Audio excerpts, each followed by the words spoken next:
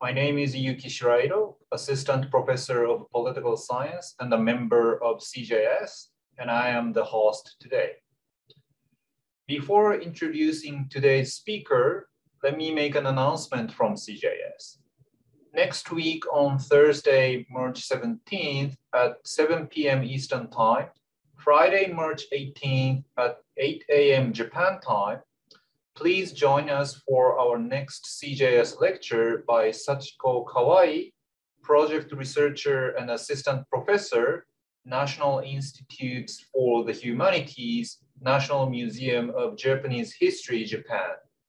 The title of the lecture is Uncertain Powers, Senyo Mon-in and Land Ownership by Royal Women in Early Medieval Japan. This event is co-sponsored by Medieval and Early Modern Studies. For this event and the future programs scheduled in this series, please check out our CJS events page or various social media. Now, let me introduce today's speaker, Professor Yusaku Horiuchi, Mitsui Professor of Japanese Studies and Professor of Government, Dartmouth College. Professor Horiuchi received his PhD from Massachusetts Institute of Technology in 2001. Since then, he taught at the National University of Singapore and Australian National University, and he moved to Dartmouth College in 2012.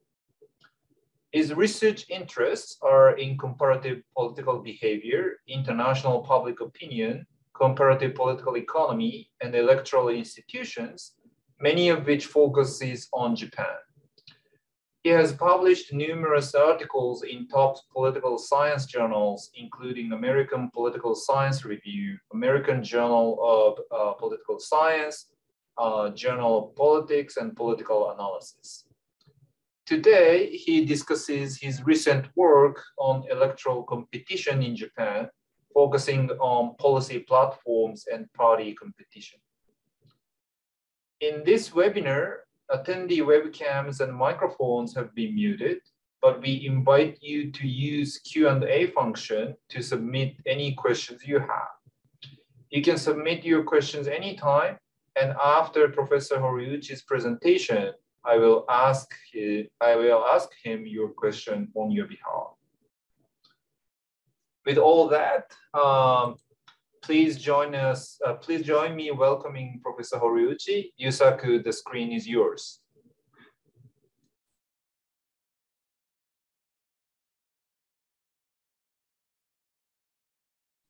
I think you're muted, Yusaku. Okay, yeah, so thank you so much. Are you able to see the screen? I think we are seeing some notes and next slides. Swap display. Yes, this works. Good. Okay, so thank you so much, Yuki, for your kind introduction, and thank you, CJC, for organizing this seminar. So it is my pleasure to present my recent work, which is a joint project with Shusei Eshima, Shiro Kuriwaki, and Dan Smith.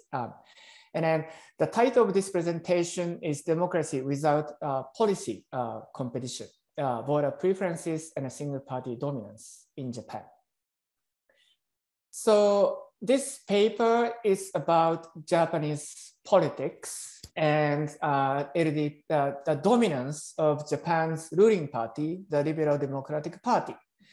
And this figure shows the vote share, the seat share of Liberal Democratic Party since the mid-1980s. And then, as you can see, LDP has won more than 50 or around 50% of seats in most of the elections. And except 2009, in which the Democratic Party of Japan, DPJ, had a landslide victory, LDP essentially has won the majority of seats, or almost the majority of the seats. And particularly after LDP came back in 2012, LDP's the seat share is comfortably greater than 50%. So about 61% in 2012, 14, and 17. And then 2021, the most recent election at the end of October last year, the seat share was 56. But then in a sense, the LDP lost some seats, but still LDP had a majority of seats. And this LDP dominance is puzzling for those who are familiar with Japanese politics or comparative politics, electoral politics, or those who are familiar with the electoral reform in 1994 in Japan. So in 1994, the electoral system was changed for the lower house elections from single non-transferable vote system, SNTV system, to a combination of single member district system like the one used in the US and the proportional representation system. I don't explain the technical details, but one of the main discussion discussion made at the time of this debate in 1990 was to change Japan's party system from LDP dominant system to the political party system with two large parties competing based on the policy platforms. And, but the fact is, LDP is still dominant, actually. And then as this figure shows, particularly since 2012, LDP is even more dominant compared to the dominance before 1994. And so that's what we want to explain. And then I would argue that this is perhaps one of the most important puzzles or the questions that anyone interested in Japanese politics want to examine in empirical research. Now, so this LDP dominance is puzzling. I intentionally use the word question and puzzles because this research question, what explains LDP dominance, is also not just a question, but it's a puzzle. The reason why I say this is puzzle is because LDP cabinet, the LDP governments are not necessarily popular. So this figure, based on one of the major newspapers in Japan, Nikkei Shimbun, shows public support for cabinet since Koizumi cabinet to Suga cabinet, which is the previous cabinet. And then the top part shows percentage of support. And then bottom part shows percentage of not support. And then as you can see, with the horizontal lines, percentage of support is around 40% and percentage of not support is 50%. Okay? And then these lines shows minimum and maximum, and then the triangles show the average. Now, the Koizumi, when he became the prime minister, he was so popular. So percentage of not support was below 50%, and then percentage support was about 40%. But roughly across those administrations, the percentage are about the same. And then there are three Hatoyama cabinet, the Hatoyama Kan and the Noda cabinets under the DPJ regime. And then after DPJ's fall, Abe became the prime minister. And as you know, he was prime minister for many years. And then Suga became the prime minister. But even though after LDP's return return to power in 2012, even though the number of seats is like 60%, percentage of support is not that high. So what explains this LDP's continued dominance? So that's the question and the puzzle. There are several Japan-specific explanations, like clientelism and organized votes, electoral alliance with Komeito. LDP has formed coalitions with the same small coalition partner, Komeito, and some argue that this coalition is important factor explaining LDP dominance. Some people say that credibility advantage, or just simply there is no alternative to LDP. And then other people say that opposition parties are so fragmented. We still have so many small oppositions, and they have not become a viable large alternative to LDP. So in this presentation, and also in our paper, we don't focus on those Japan explanations, and then we want to step back and think about LDP dominance a bit more from a theoretical perspective, which is policy. Okay? Think about the politics in general, not just Japan. Okay? And then parties win in elections and lose in elections, and then in the democratic system, the political scientists tend to assume, and also the political commentators, journalists, and the general public tend to think that the party wins based on policies. And then party loses when that incumbent party's policy becomes not favorable among the voters. So does LDP's continued dominance suggest that Japanese people like LDP's policies? So that's the fundamental question we want to examine in this paper. And in Japan, since 2000, I think 9 or 7, I forgot the exact year, but Japanese political parties started preparing so-called manifestos. These are policy packages or the policy bundles, and they prepare nice pamphlets and then circulate among the voters. And a PDF version of those the manifestos are also available from their party's website. And then these are actually the cover page of manifestos in 2021 election, and by LDP and some other parties. Okay.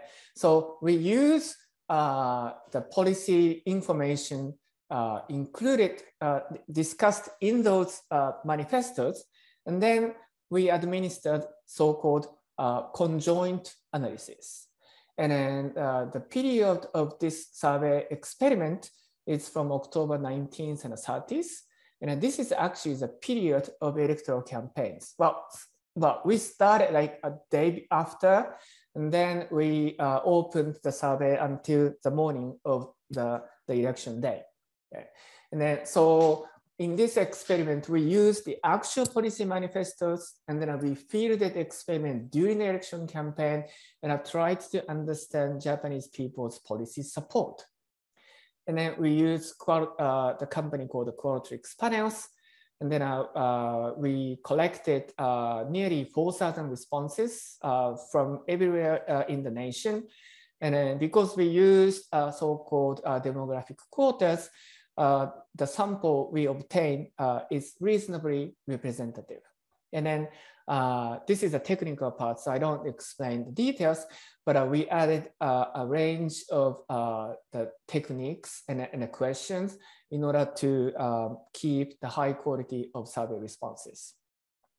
Okay, so I will explain the conjoint analysis now, but before explaining the design itself, I want to show you an example of tables, policy tables that Japanese people often see during the campaign or even just before the campaign period starts. So this is, I just took a screenshot from Yomiuri Shimbun, another nationwide newspaper, just a few days before the campaign period began. So this is October 17th.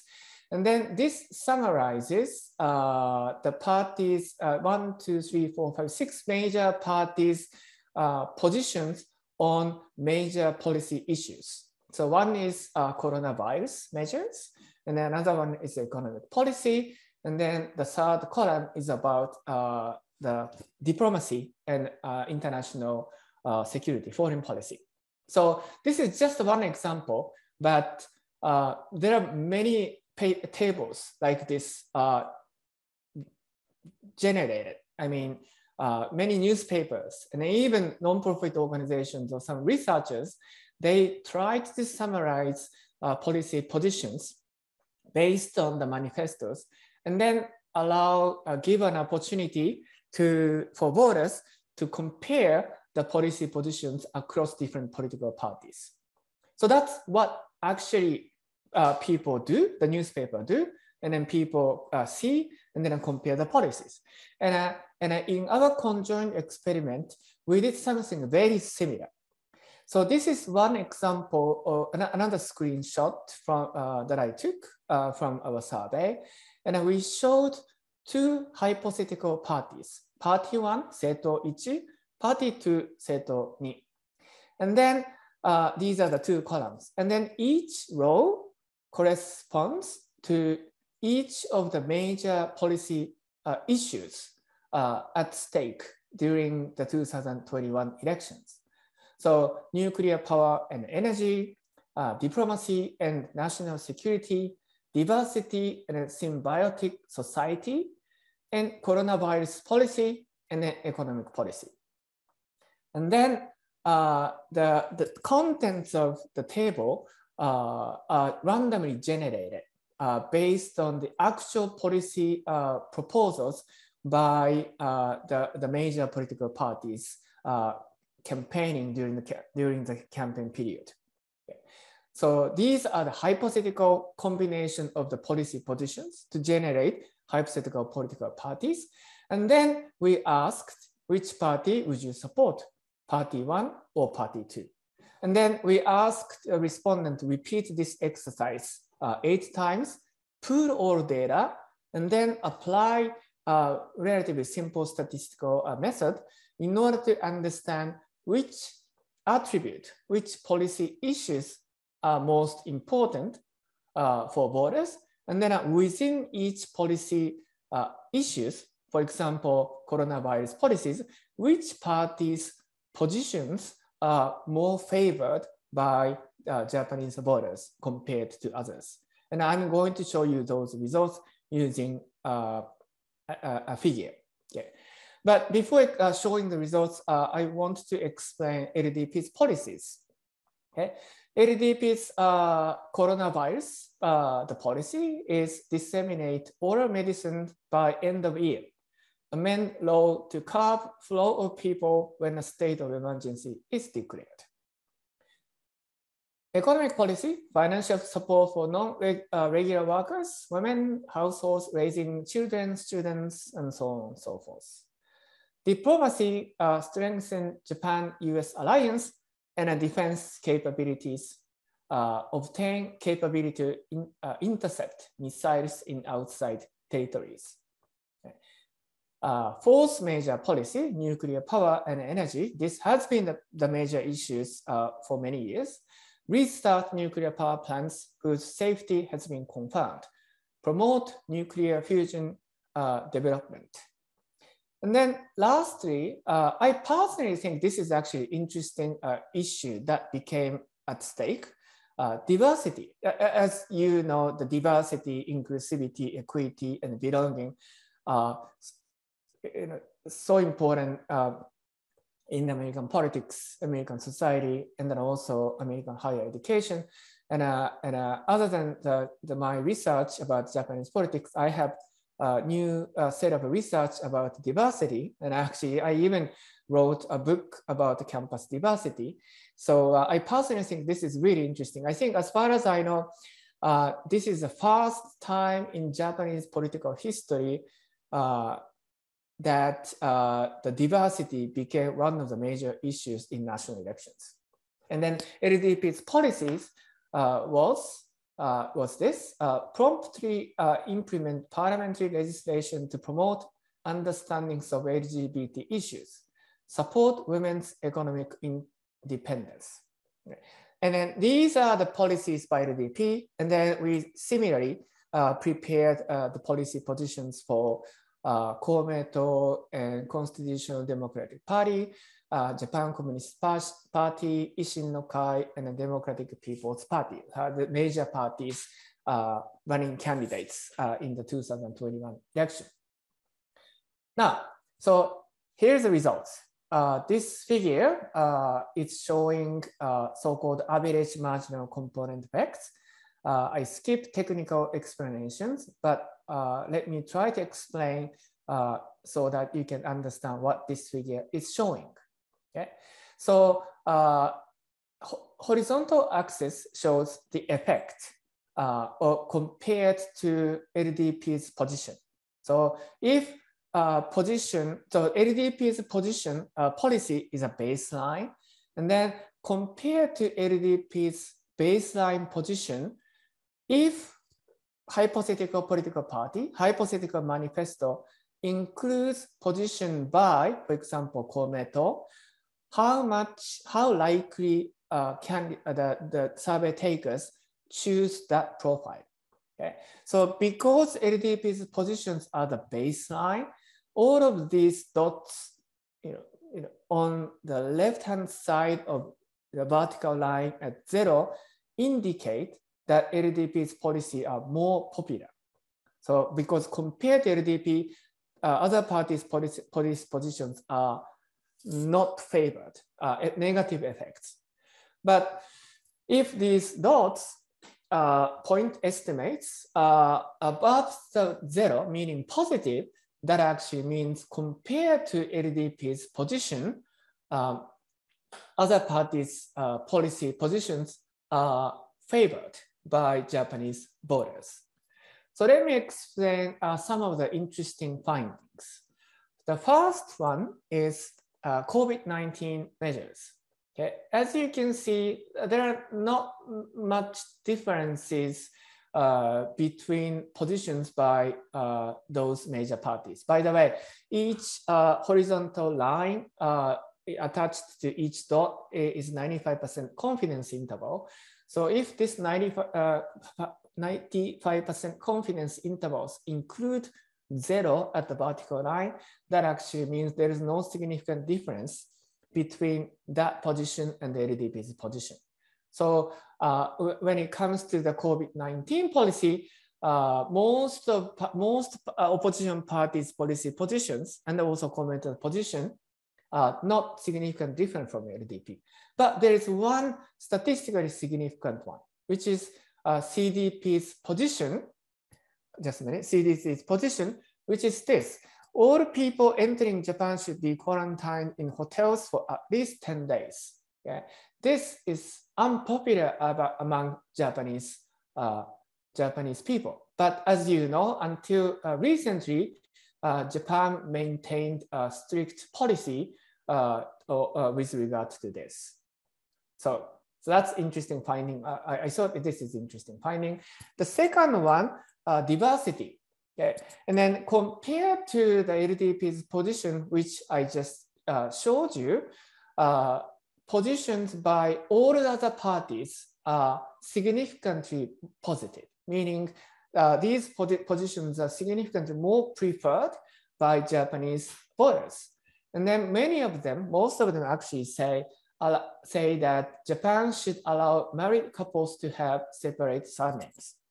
That's strongly preferred, significantly preferred by Japanese voters. Now, third one, economic policy. Okay, economic policy. There is one which is negative and a large effect, which is Komeito's policy. Provide 100,000 yen worth of benefits for children 0 years old to third year of high school. And interestingly, as soon as LDP won and as soon as LDP confirmed a coalition with Komeito, this quite unfair, disfavored policy was the first policy LDP tried to implement it, and then actually implemented. And then what about the other parties' policies on economic issues? And then except CDP, those dots are positive and statistically significant. And they tend to, those parties say that the consumption tax should be lowered. Now, energy, all of those dots are positive and then again statistically significant, meaning all of these parties' positions are more preferred than LDP's policy on energy and nuclear power. And then all parties except LDP essentially say there's no more genpatsu, meaning they are critical in the use of nuclear power in Japan. Now, finally, security and national security and diplomacy. There is one exception, one significantly preferred the policy, which is by Japan Communist Party. And then Japan Communist Party says Japan should abolish Japan-US security treaty. So that's the interpretation of all of these results. But an important point that I want to highlight using this figure is there are many dots on the right-hand side. There are many dots which are positive. LDP policy is less popular. Okay?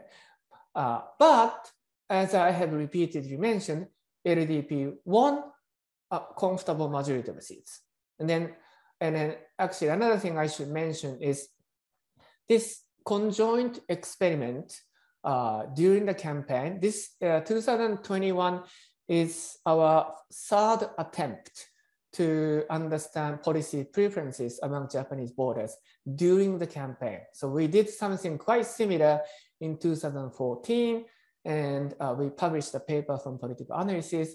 And then we did something similar in 2017, and then the third attempt, 2021.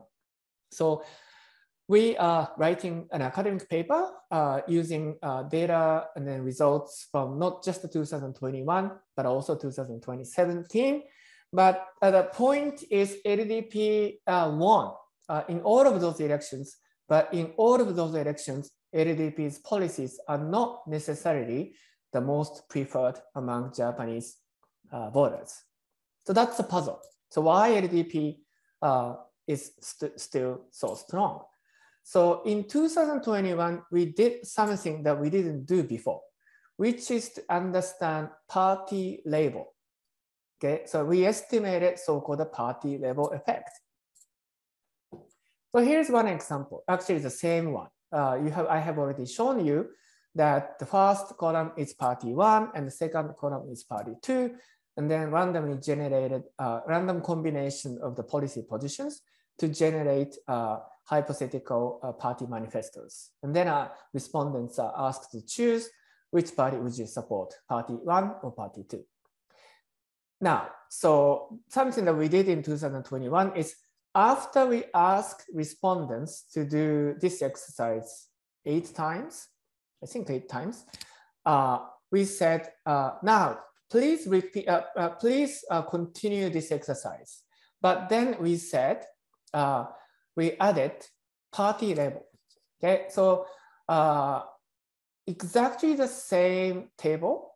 Okay, the contents are exactly the same, but in the second round, one of the columns is always LDP, and the second column is one of the other parties. In this case, Ishin no Kai. And then instead of asking which party would you support, hypothetical party 1 or hypothetical party 2, we specifically asked, would you support LDP or Ishin no Kai? Okay, so this is experimental manipulation in order to understand how much parties' labels actually change the way in which survey takers choose preferred policy bundle. Now, here's the main result. Okay, so we estimated the change in probability of choosing party bundle. Okay, and then as you can see, once LDP's label, the name Jiyu Minshuto party label is attached to that one of the columns, then Japanese survey takers were much more likely to choose that particular policy bundle. And then similarly, all of these negative results for Komeito, CDP, JCP, and Ishin and DPP suggest that when the label of other party is attached to another column, then survey takers are less likely to choose that column. So people choose columns based on party name, not necessarily by the policy content. Now, so we can also examine this party level effect for every single policy position. Okay, so in this experiment, we chose 5 major policy areas, as I have already explained: coronavirus policy, economic policy, diversity, nuclear power, and then national security. And then the vertical axis shows LDP's position, Komeito's position, CDP's position, JCP's position, Ishin's position, and DPP's positions. Okay. And then this set of dots, this is slightly different from the figure that I showed. This figure shows so-called marginal means. Okay, so there are 2 options, party 1 or party 2. So if respondents choose one of those, or just based on choose at random, then the probability of choosing that particular profile is 50%. Okay, so we are looking at the deviation from the 50%. Okay, and then this set of figures in gray are without party label. Okay, but if party label is attached, then this marginal means probability of choosing the policies that include that particular chosen party's position significantly increase. And then the third column shows the differences. All of these are positive, and all of these are statistically significant. Now, because there are so much information in this figure, so let me focus on one of them. Okay, this is about diplomacy and the national security. And I have already mentioned that there is one policy which was so unpopular among Japanese voters, which is Japanese Communist Party's policy, which is abolish Japan-US security treaty, conclude a Japan-US friendship treaty, shift to disarmament, and then oppose capability to attack enemy bases. Okay, this is significantly not preferred among Japanese people. But even when this JCP's position is included in the table, once LDP's party label is attached to that column, then Japanese people are more likely to choose that particular policy bundle that includes JCP's position. And then effect is statistically significant. So the party level effect is, in short, so large. Now, so I have already presented these results previously at several different seminars, but we got the comments and the questions, which is this question. So what explains the party level effects? Last several weeks, we did some more data analysis, and then we are now in the process of trying to understand the determinants of this large LDP party level effect. And then I show some results of simple regression analysis. Now, the determinants we considered. We have a survey with over 4,000 respondents. And then in this survey, we asked respondents to do conjoint exercises, showing tables and then asking them to compare 2 parties. But we also asked a range of questions that may be relevant to understand Japanese politics. So the first set of questions we asked is trust. Would you trust LDP?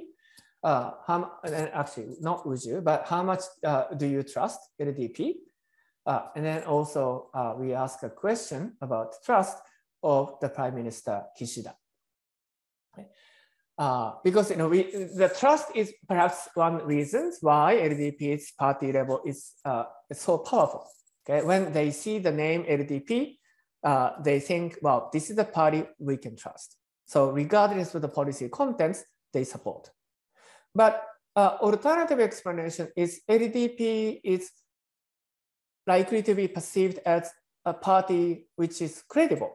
Okay? Compared to other parties, LDP may be perceived as the party that can make and implement policies that Japanese people prefer. So we ask a question about credibility. Okay.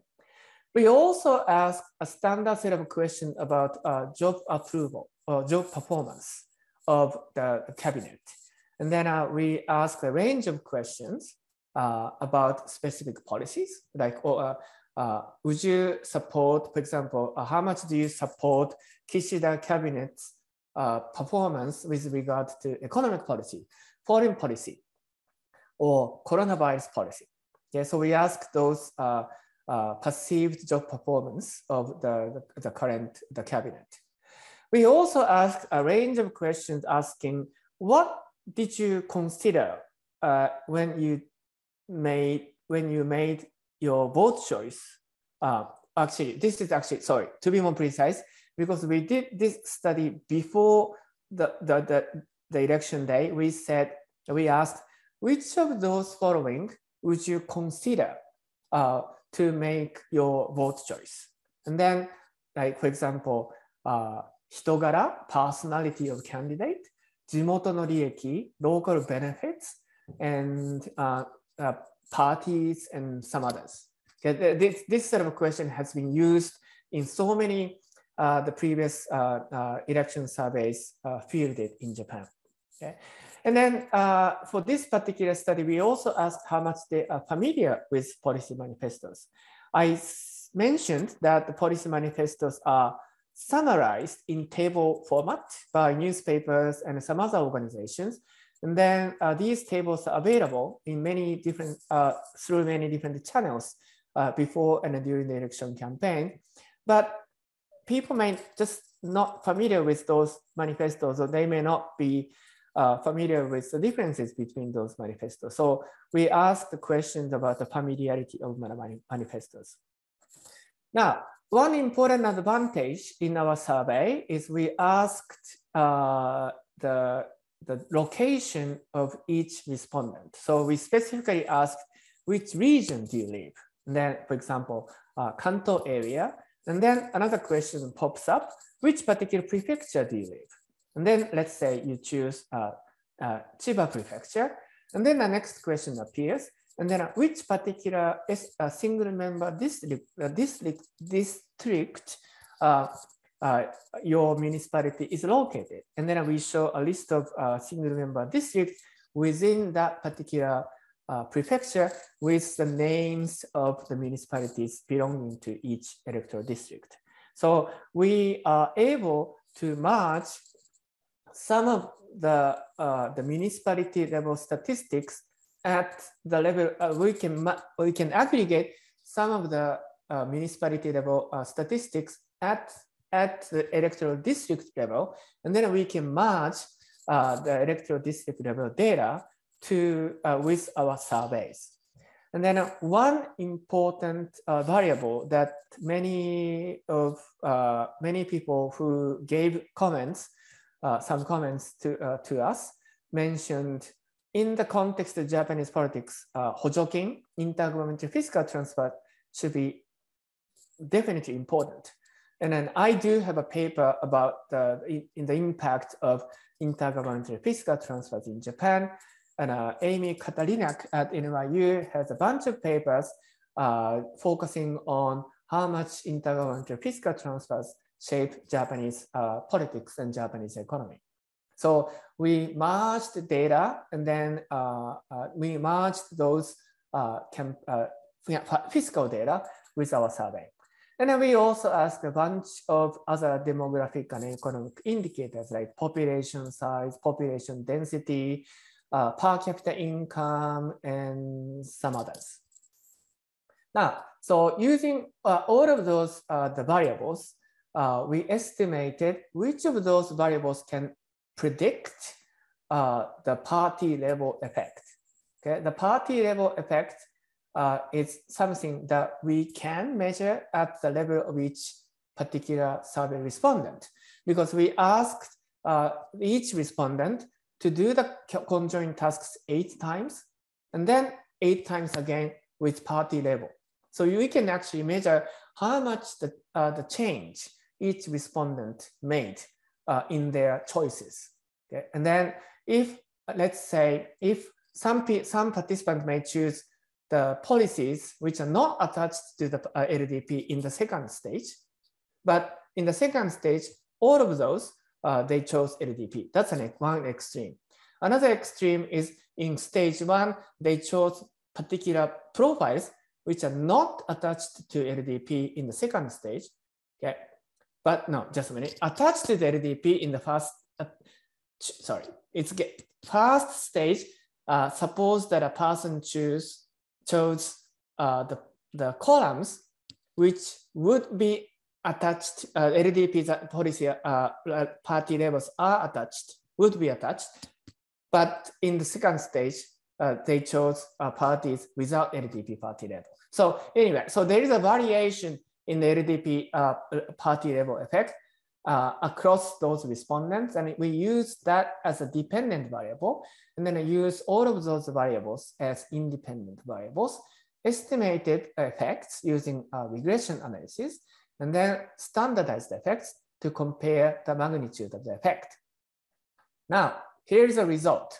Okay, this is actually a surprise.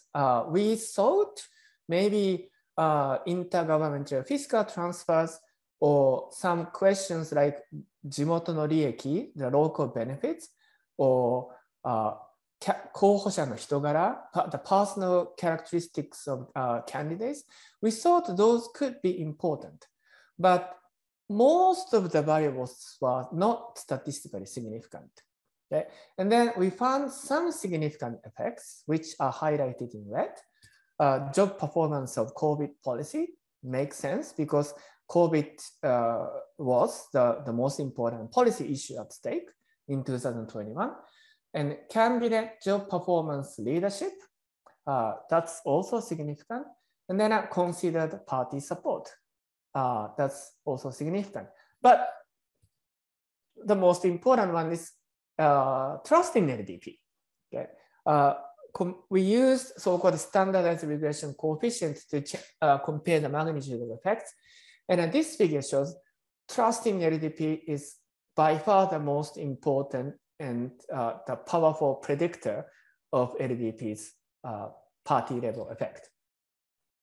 Now, so let me conclude.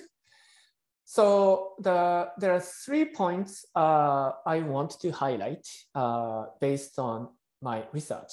The first is voters' policy preferences are not necessarily voters' the vote choices. Okay? Based on the results of election, political parties, party leaders, and even newspapers say that after observing LDP's landslide victory, for example, they tend to say that voters support LDP's policies. But that's not what we find. The voters' policy preferences and the vote choices are not necessarily associated in Japan. Second, this research finds strong party level effects. We still don't know what is the most important source of this strong party effect, but our preliminary analysis suggests trust matters. People trust in LDP for whatever reasons. So when they see the name 自由民主党 in the table, regardless of the policy positions, they support. So that's what the survey takers did in the survey, online survey. But we also argue that Japanese voters, they perhaps do something similar at the polling booth. So they choose LDP, not after comparing policy positions across different parties, but they just choose LDP because they think LDP is trustworthy relative to other parties. So what does it mean? So we think LDP is likely to stay dominant, but that doesn't mean voters' policy, the LDP gain a strong policy support from voters. So, well, we still have the questions that we must answer, but these are the conclusions drawn from this research. So that's about 40 minutes. So thank you very much. And I just want to say that I wrote an article in Nikkei Business, Japanese, the magazine, at the end of December last year. So this talk today is in part based on this article that I published in Nikkei Business. But this Nikkei Business article didn't show the results of the regression analysis examining the origin of LDP party effect. Okay, so thank you so much.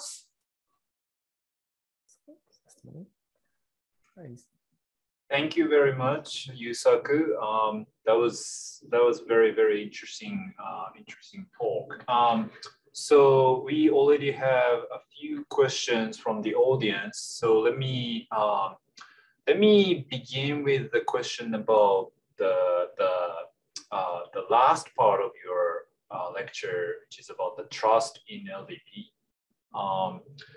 Ken Coleman, a professor of political science here and the director of the Center for Political Studies, is asking, this is really terrific work and very interesting.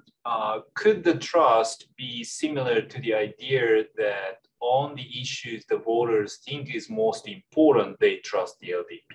In other words, can you compare across the issues in terms of the importance of issues in driving the vote? Like the trust in LDP might be fear of the other parties on just a few issues, like the defense agreement. The JCP is proposing to abandon the U.S.-Japan security alliance. Everyone, well, I wouldn't say everyone, but like the vast majority of Japanese voters don't like it, I think. So that's, I think, can means that they might be afraid of other parties doing something like that.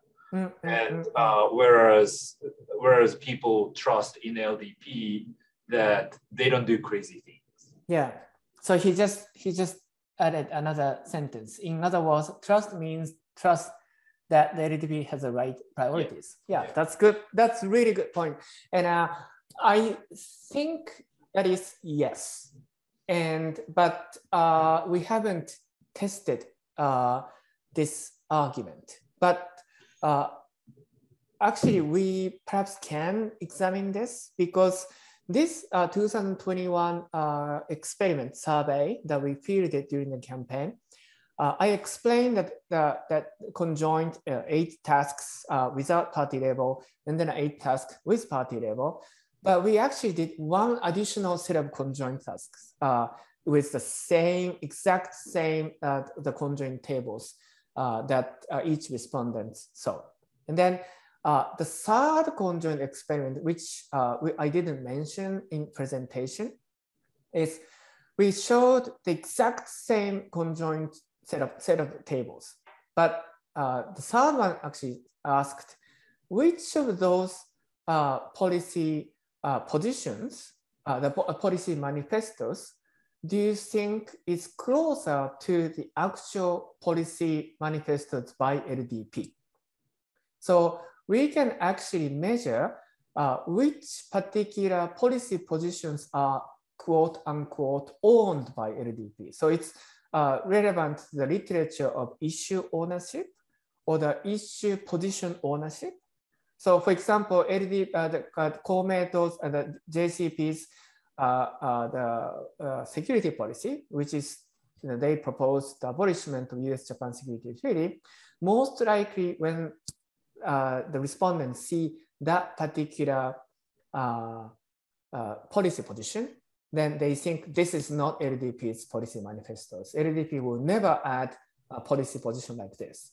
Okay, so we have those results, and then we also have the actual choice, and then we also ask a question about LDP trust. So interaction with those three perhaps can be used to understand trust affects the choice of profiles with LDP label, particularly when that particular manifesto is perceived to be LDP's policies. Okay, so it's not necessarily about priorities, but the effects of trust on, technically speaking, average marginal component effect can be conditional on perceived issue ownership. So that actually, and we haven't done this analysis, but this is a really interesting point, and I definitely wanted to check this. So thanks for your suggestions.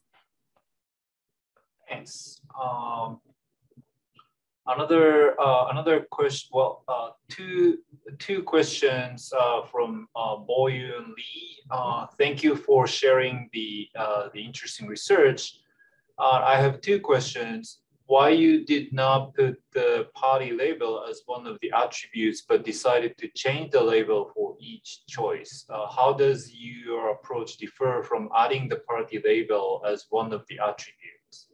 And did you find any interesting differences by demographics, since I think the support for LDP would differ, especially by age? Thank you. Yeah, so yes, adding additional attribute in this conjoint was another possibility. So add just a party, maybe that could be the first row of the conjoint table, but still ask respondents, which of the policy manifestos would you choose? Party A, or Party B, or Party 1, or Party 2? That is another design.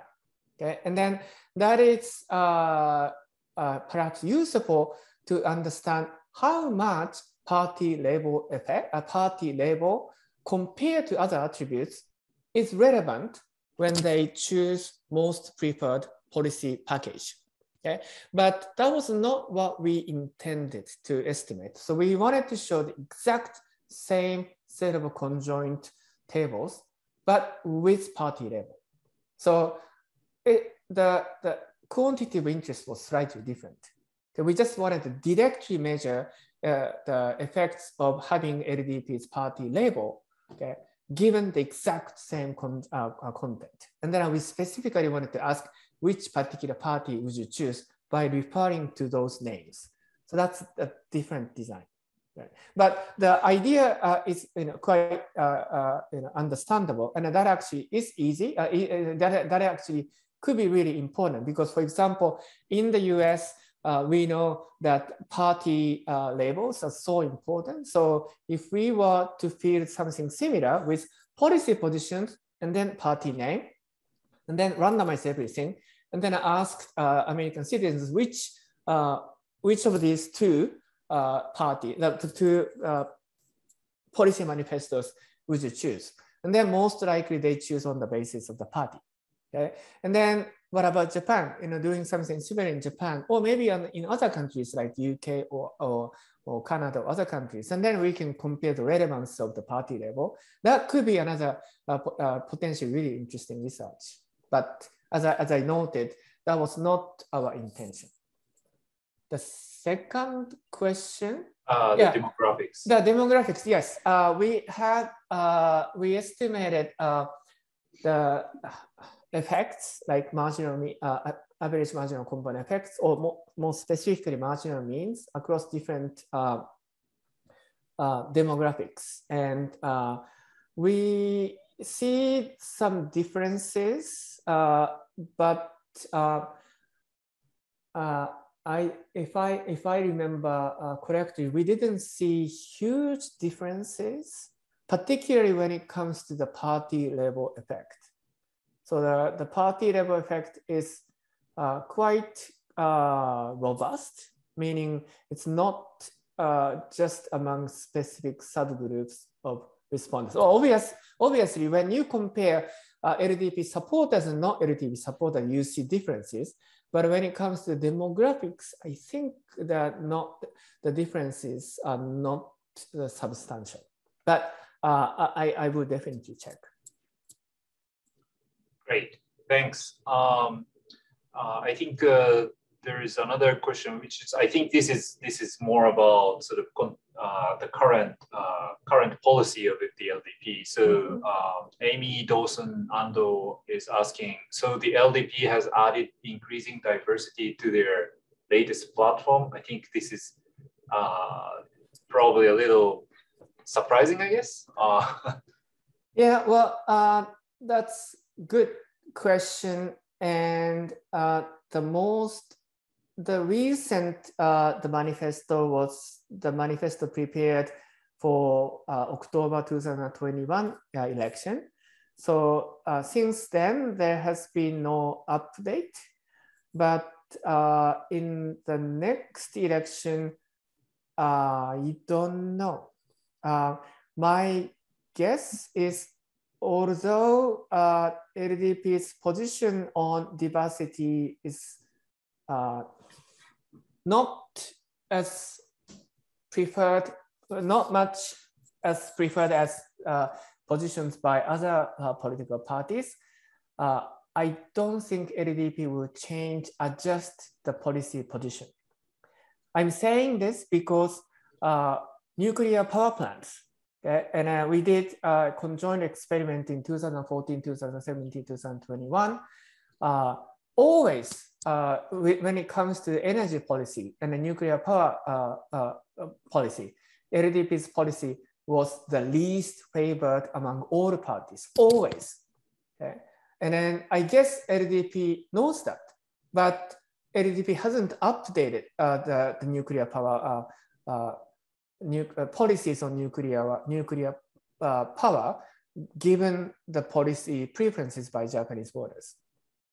Similarly, in 2021, some of the policies which were most disfavored among Japanese voters were actually the policies LDP implemented. Right? So one is, well, actually the least preferred is strict control of the influx of foreigners and then even Japanese citizens. Okay, Japanese voters didn't like that, but the Japanese government maintained the strict policy until recently. And then Japanese voters didn't like the giving 100,000 yen, that is Komeito's policy. But as I said, LDP did implement distribute the money that right after the elections. So interesting, another puzzle, the one puzzle is why LDP is dominant, although LDP's policy is not favorable. But another potentially interesting puzzle that scholars of Japanese politics or comparative politics in general may need to understand is why LDP doesn't change their policy positions in order to attract votes. The LDP may know that regardless of the policy positions, they win for whatever reasons. But then the question is, where does this strong trust among Japanese voters come from? That is still something I am not able to answer. So in short, diversity with regard to women's participation in every aspects of Japanese economy and society, understandings of LGBTQ, and of course, foreigners, immigrants, and refugees. All of these are the important issues that Japan is now facing, and I personally have a strong interest in those issues. But my guess is LDP will not make major changes in coming years. Sorry to be a bit pessimistic. So actually, let me ask like my questions or comments about the one of the point you just made. So like why LDP doesn't change their own policy platform towards the opposition party platforms, because those are more liked. And I was wondering, So when seeing the conjoint profiles you used, I was wondering, you know, I mean, in some categories, even though they are, yes, they are in the same policy areas, but topics may be very different, right? So in the diversity issues, you know, LDP is mentioning LGBTQ. The other party, I mean, some other parties are mentioning the mandatory, mandatory same surname marriage. Yeah. Or like in coronavirus measures, CDP mentions quarantine of entrants. Yeah. Other parties are mentioning domestic measures, and so I was wondering, so opposition parties are strategically choose those topics within the same policy areas so that, you know, even though, I mean, they are essentially not expecting they will win, and so they have relatively, you know, like freer room to sort of choose whatever seems to be popular, but maybe it's a little unrealistic policies. That was my wondering. And relatedly, based on your estimates, could you come up with any policy profile that can trump the LDP party level effect? Yeah. Good point. We, as you actually know, this project is becoming bigger and bigger because we have many experimental components and we can ask many questions. And then in another presentation we made, we did much more technically sophisticated approach. And then I tried to estimate the probability of choosing a particular profiles given a particular set of policy positions, and then try to understand this variation, heterogeneity among different voters using, we apply a kind of machine learning technique and then estimate the probability using a multinomial choice model.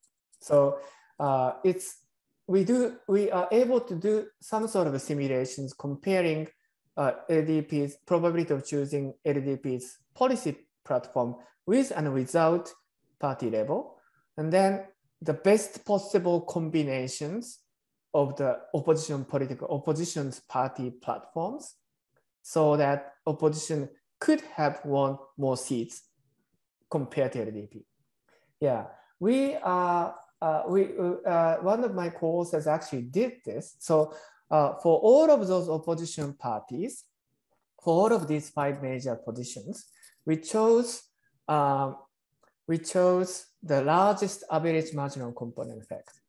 Does this make sense? So for each attribute, we chose the one that has the largest average marginal component effect.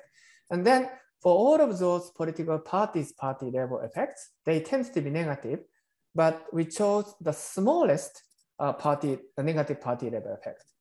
And then we combined. Okay? And then I compared with probability of choosing LDP's policy. Okay? And then we found LDP still wins. So yeah, regardless of the combination of policy positions, LDP still wins. So that's a puzzle. I think we need to show these results in our paper, but yeah. That's very interesting. And you mentioned in earlier, maybe Kuzushima-san also has a question, but when I presented this for the first time some months ago, you mentioned that the findings are not so surprising because in other countries like Japan, parties mobilize support based on the party labels. Okay, but there is a similar studies done in the United Kingdom and during the campaign, almost the same design as ours, and then I forgot the exact results, but results essentially shows that average marginal component effect of other parties using the incumbent party as a baseline are negative.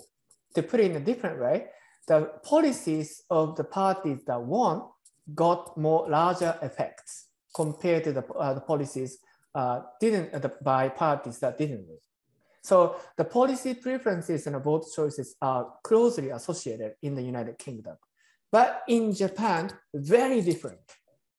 So where does strong support for LDP come from is an interesting puzzle, an important puzzle we have to examine. Thanks. Yeah, I think Saki Kuzushima, a grad student in the Department of Political Science here, has a question about the design and probably the cognitive burden of the respondents. So media often create a table of policy comparison using in terms of simpler symbols, circle, triangle, cross marks, and etc. Do you think this kind of simpler way of presenting policy differences across parties can change the result? I asked this because the example description of the policies do not look very explicit, and the respondents may not be able to decide which policy is better for them. I actually agree somewhat agree with her, because, like, for example, the LGBTQ policy by the LDP, it says they promote this particular legislative bill, but it doesn't specify the content of it. And that bill is criticized actually because of insufficiency of doing it. Yeah. So yes, this is a good question. And depending on how we design the conjoint tables, the results could be different. And then we acknowledge that designing these conjoint tables is, in a sense, subjective, because we read policy manifestos and we check many summaries produced by various newspapers, and then I combine those, and we chose the 5 policies that we think as the most important and relevant and issues at stake, and we tried to summarize each party's policies. We didn't do any computational, apply computational technique to summarize the policy positions. So in a sense, this is subjective, but the trade-off is the simpler the better, easier for respondents to understand. Okay, but that could also, oversimplify the complicated policy positions by political parties. Okay, and then for example, Nikkei Shimbun, Nikkei use 1 page or 2 page, make a huge table with so many words with small font to summarize each party's policy positions. Then, it's hard to read and it's hard to understand the differences, but Nikkei's the style is to present the details and present a really, really tiny, the short table, which only highlights the main point. Yuki's gone. So, but anyway, so yeah, that's a good point. And then I think the presentation matters, but what we try to do in this experiment, actually in this series of experiments since 2014, is to use the tables that are often most likely seen by average Japanese voters. So they are, in terms of the number of attributes, in terms of the number of words, the tables that we use are similar to the tables that people actually see in newspapers. So in that regard, I think our experiment has some sort of ecological validity or external validity. I actually want to talk about, because I think he's coming back, and then because I don't want to waste time. So I want to say that the diversity, particularly Japanese people's attitudes toward refugee resettlement, is something I am definitely interested in. And the Japanese government has severely restricted the inflow, the acceptance of admitting the refugees sponsored by United Nations for many years. But the Kishida government just recently announced that the Japanese government will accept refugees from the Ukraine. This is a big change in terms of Japan's refugee policy. And I'm interested in doing something similar with regard to Japanese people's preference for the refugees or their willingness to accept refugees. So anyway, so that's because I got a question about the diversity. I just want to mention that that's another interesting project I'm working on. So you are back. Oh, you're muted. Professor Shiraito, you are muted. Oh, sorry, the machine crashed, so I just switched to another device and turned on the Zoom. Thank you very much. I think we got all questions, and if there are no more questions, I think we can wrap it up. And thank you very much, Yusaku. And there was a fantastic presentation, and it was very interesting. Some of the conclusions are a little pessimistic, but but I think knowing pessimistic conclusion is better than not knowing it. So so thank you very much. Yeah, thank you so much. And thank you for joining us all. So thank you to the audience for joining us. And thank that is it. Thank you.